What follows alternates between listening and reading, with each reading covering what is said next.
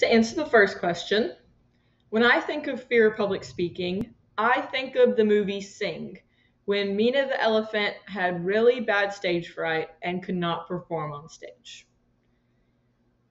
Fear of public speaking all comes down to pressure, the pressure to be perfect in front of the crowd.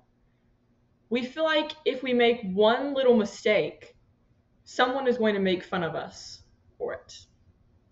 What we're really scared of is feeling unworthy in the eyes of others. This feeling of unworthiness continues the pressure to be perfect, which we know we can't be perfect. To overcome those fears, and to answer the second question, in the past, when I was fearful of something, I had to breathe to a count. Breathe in for 4 or 5 counts. Hold that for 4 or 5 counts. Breathe out for 4 or 5 counts. And hold that for 4 or 5 counts. Then I would repeat. Although I will never overcome my fears, breathing helped me in the moment.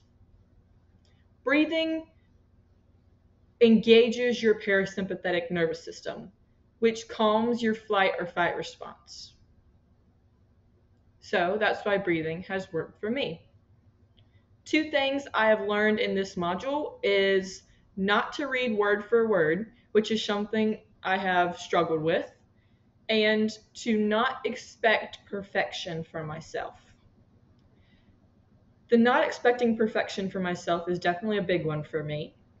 I have always felt the need to be better than I am now, more perfect.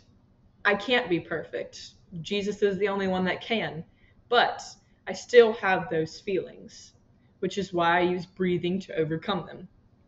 These 2 concepts are definitely ones I have struggled with my entire life, but throughout this course, I hope that I can overcome these struggles. Thank you.